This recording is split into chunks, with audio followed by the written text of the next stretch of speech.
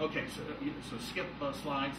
And just so you know, I was one of the earlier ones to do this, and I caught, there was some notoriety of being one of the first in New Hampshire to do the crowdfunding. You go there now because everybody's on it now, right?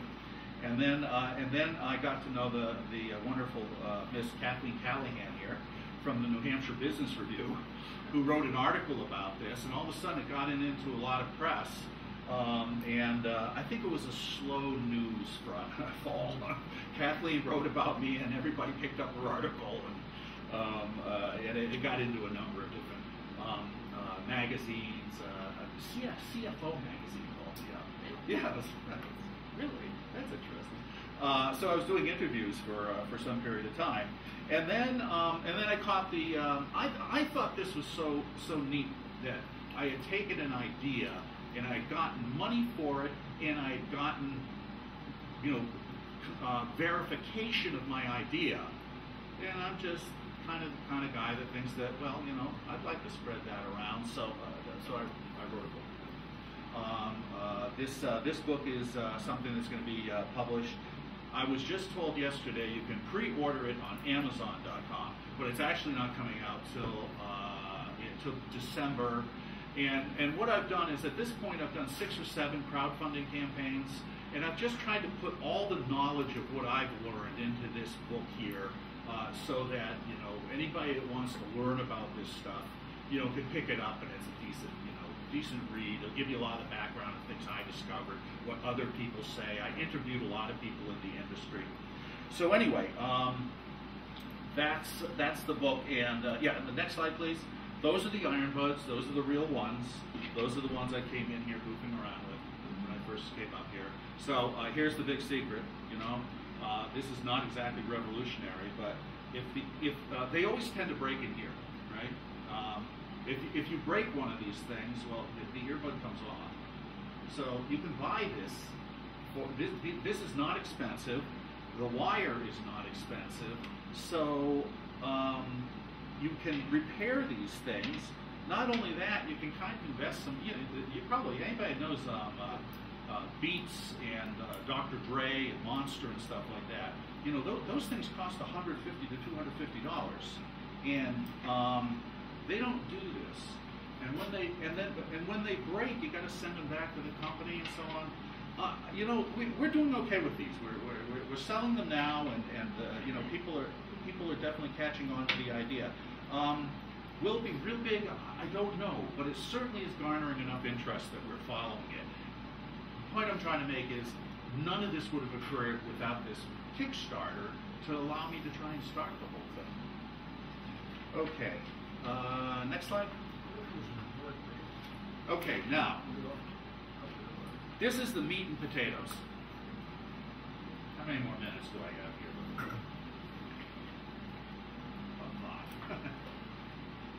A lot. I want to teach you some of the things I've learned about being on the front edge of this reward-based crowdfunding. And by the way, one of the frustrating things, by the way, I'm not the only guy who's written this book. I think there's 4 or 5 of them coming out this fall. There's not a lot of information on this. It's so cutting edge that people are kind of like doing it. The independent filmmaker that's making the documentary about the indigent or poverty in New Guinea and so on, she's making a DVD. She's not writing everybody to say how she did it. So you've only got a certain number of people that have done a number of them. I think I'm right up there. I've done 6 or 7 of these things now. Not all of them were successful. That's good, because I had to figure out why.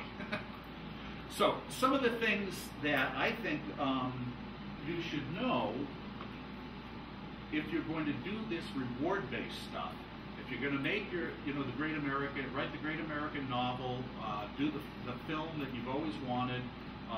There's so many things that you can do on Kickstarter or Indiegogo.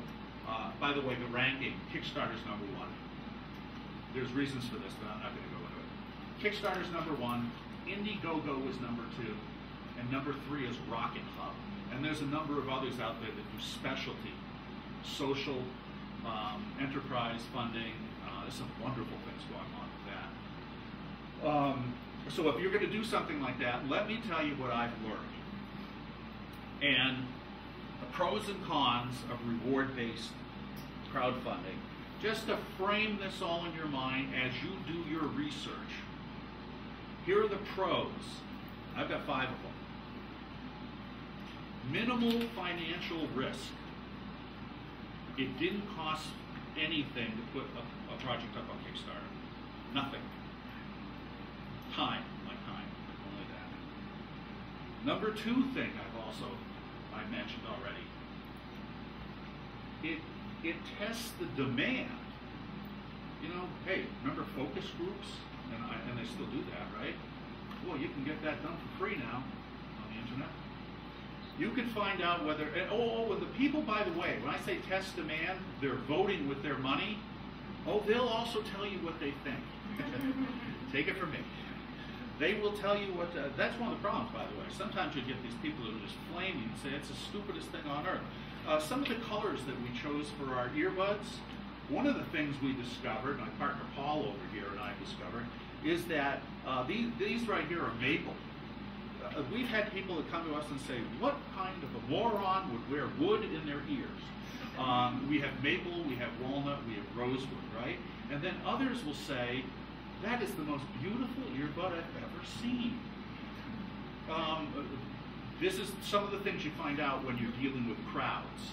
That there's some, you know, what I was hoping is I would find 80% of them wanted the maple, 20% of them wanted with some things that does occur. But you will find out what the demand is for your product. You will find out what people think about it. You'll get a lot of opinions.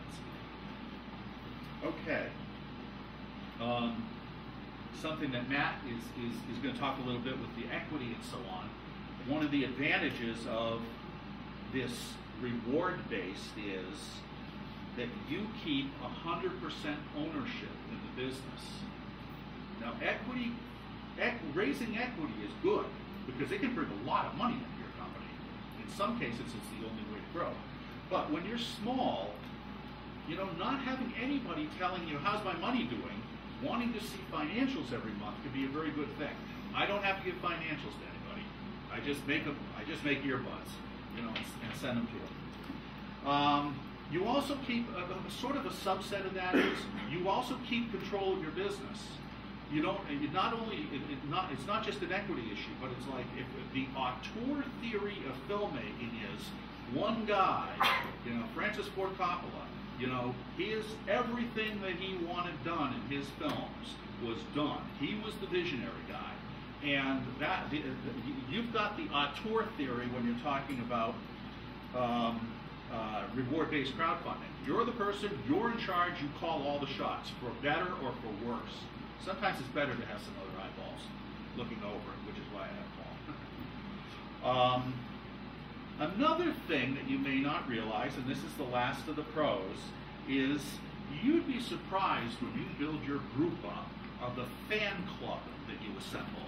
The fan club you assemble is amazing. Some of these people, I have people, when they heard this thing about the detachable earbuds, say to me, you know, this is just remarkable. You're trying to save the earth. I mean, all this stuff, it was great. I mean, and there is part of that, by the way. You don't throw these out. You know, these are rebuildable, repairable. It's about as green as it gets. So some people think that that is wonderful, and they go out there and they tell all their friends, this guy's doing this. It's so cool. It propagates through the social media. I'm here to tell you, you'd be surprised how many people come through and help you out because they believe in what you're doing. Folks, I'm making these earbuds, but I'm telling you, a lot of the promotion of it was because people liked what I was doing. They just liked the idea. You'll find that out in crowdfunding. Okay, quickly. The cons is not all positive. Nothing is, right? Except working with Tom Elliott and the idea greenhouse. There are cons to crowdfunding. Okay, it takes a lot of time to do crowdfunding. You have a lot of preparation to do. You can make a lot of missteps, and you won't raise the money you want if you don't do some things right. A lot of that I cover in the book, but you don't have to buy the book. It's all over the net. You know, the right things to do with crowdfunding. You need a good video. You need to really pitch what you're doing, and so on and so forth. I could go into that for half an hour. During the crowdfunding process, when we were doing Iron Buds, you're working continuously because you're getting emails from all over the world, all time zones, asking the same thing over and over, but each person's important. You know, get back to them. You're maintaining your Facebook, you're maintaining your social media, you're tweeting and so on. I'm here to tell you, if you've got a day job and you're going to do something crowdfunding, be prepared for the amount of work. It's like a second job. It is not being thrown up on Kickstarter and watching the money come in. You can do that, but you're not going to get the money that you want. You've got to really push this. You've got to promote it. You've got to get people excited so that they're doing lots of likes, and it gets to their friends with the likes and that kind of stuff. Number 3, lack of guidance. And like I was saying, you know, this stuff is kind of cutting edge. There's not a lot of guidance out there because most people are doing it and then running with the money and fixing what, you know, doing what they're doing. And just a few people are really writing about it, and a lot of the people I found personally that are writing about it haven't done it. And I've seen some things that are like, I'll read and I'll think, I'm not sure they've done crowdfunding, because that kind of, it sounds like the kind of thing I would say if I hadn't actually done it. So just be prepared for that. The lack of guidance is a little bit disturbing, because what you'd like to do is go to a blog that says, do this, do this, do this, do this, and you're going to get $150,000. It's just not like that. Not yet. It's still kind of too new. Okay, for some people, number 4, it's very high visibility. If anybody doesn't want to be on the net with your full name and your address and having people research you and know everything about you, you probably want to rethink this, because the crowdfunding people want to see that. They're fine-tuned. They want to see who the person is behind it. And that doesn't bother me that much, but it does some people. So your visibility is peak. Number 5, you know, if you're not a social media guru, start learning to be one quickly, which is not that hard. Learn how to get out there and work the Facebooks and get the name out there. Find out what Reddit and Dig and all the others are, and how you get, you know, your project out into the internet so it starts going places. People start sending it. You've got to know that. If you don't know it, at least team up with somebody that does. This is something that'll be interesting to hear from Mike and from Matt. Crowdfunding is not as professional as going and getting a regular loan. And by that I mean, this has nothing to do with the fact that it's bad. If you go to a banker, or you go to a VC, or you go to Angel, you know, it's kind of an established relationship. Hi, I'm the entrepreneur, and I need $100,000 to start my earbud company. You know, here's my house for collateral. Here's, you know, all these other things. I'm stepping away from the camera, aren't I? Here's all these other things. You give me the loan, and you shake hands, and then you can go start your company. Not with crowdfunding. There's contractual, legal requirements on the parties, and crowdfunding is different. First of all, everybody wants to be part of what you're doing because it's so exciting. You're emailing and messaging them all the time, so that's an integral part. So, you know, it's neat to say, hey, I got $60,000. You know, getting $60,000 from the bank would have been pretty nice too. So, last piece, I need to wrap up now, right? Okay, last slide. Actually, by the way, quickie, this was how when we were raising the earbud money, this is kind of the typical adoption curve. remember I was speaking about social media? Somebody, I'm not sure how they did it, got me on Reddit, right on the front page of Reddit, and boom, within a couple days. And you see how it went up from there? That if that didn't occur, I probably would have raised half as much money. There's your social media thing. Next slide. Most important point of this is if you're making a DVD, if you want to write a book or something and it's like your own private project, that's one thing. If you're going to start a company, let me tell you what I learned, and you will find this out on the internet. This is a fairly typical curve of revenue with startup companies. This really has nothing to do with the internet. It's just the way it works. You have a seed time where you take your idea, which they call creatively the valley of death, right? What that means, of course, is the whole thing will just come apart. What if the prototype doesn't work?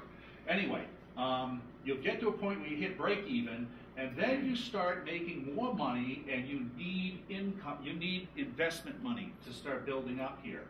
I'm here to tell you, I've done this several times now. This is what you get with crowdfunding. You get just enough money to get your idea off the ground and get earbuds to everybody that wants to buy them. And then you're sitting here right now going, and this is literally where I am, I've got a company in my hands, and I need another $100,000. The company's in my hands, and I can use more money because I need to buy inventory and so on to get up to the next level. Keep that in mind. This isn't going to be instant company.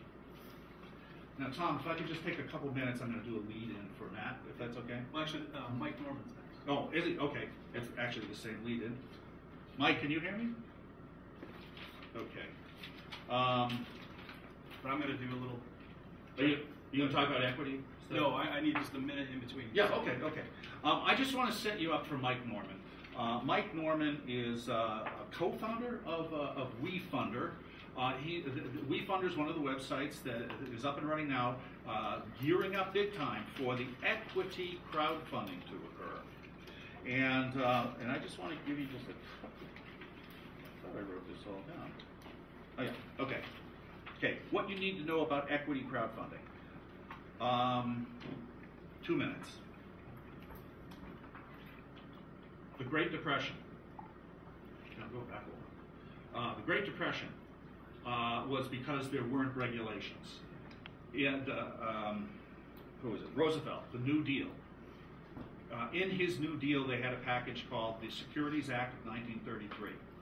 And in that, it said, all right, no more land deals in Florida.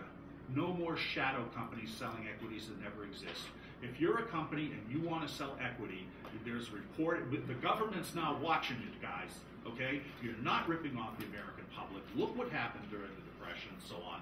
So the Securities Act of 1933 came out with a lot of regulations saying, you want to sell equities? This is how you're going to do it. And it ain't for the little guy. It's for the big guy. It's a lot of regulations, a lot of money involved. There were no computers in 1933. Well, there were. They weren't like today. They were made out of sticks and stones. This rolls around till we have the whole world connected via the internet, and crowdfunding is going on, and all us crowdfunders are going, wait a minute, why can't we sell equity? Because everybody wants to buy equity. It's legal in Europe, and it's in various other countries around the world, and it's doing super. It's doing super, but not in the United States. This makes no sense. Well, the Jobs Act, Obama's Jobs Act, which was signed April 5th, it's now legal. Equity crowdfunding is legal. They gave the SEC, Securities and Exchange Commission, 270 days to promulgate the rules, which means first thing next year, the rules come out, and every small business that wants to sell equity, they're going to have rules they have to attend to, but they're not the 1933 rules. So what is going to happen early next year is some wild stuff when equity crowdfunding hits. It's not going to extinguish the old stuff. The old stuff is for different kind of things. But equity is about here, and it's going to be pretty fascinating stuff when it hits. So that is what Mike Norman's going to talk about, and Matt Benson also. So that's my crowdfunding 101. Hope I didn't try and pack too much in.